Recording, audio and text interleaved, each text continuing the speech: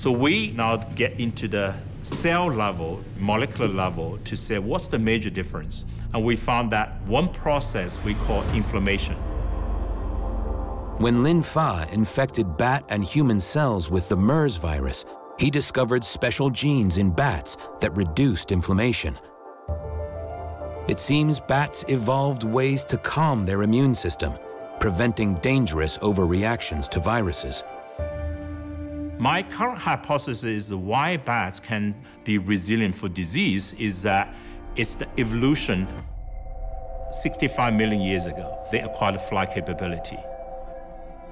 Ask yourself, if tomorrow morning you wake up and suddenly you can fly, how much change you had to make?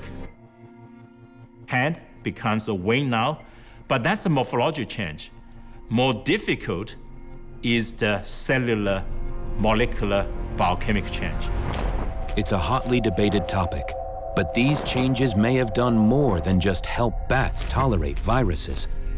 They may also have led to viruses that are more deadly to humans.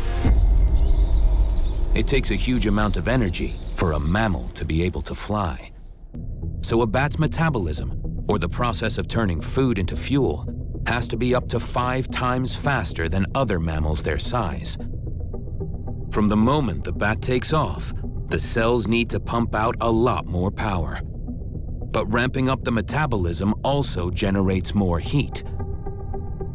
During flight, a bat's body temperature can skyrocket to 129 degrees Fahrenheit.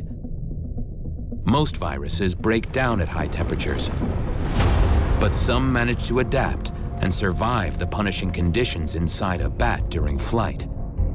If these heat-adapted viruses find their way into human hosts, it's possible they're already a big step ahead of our defenses.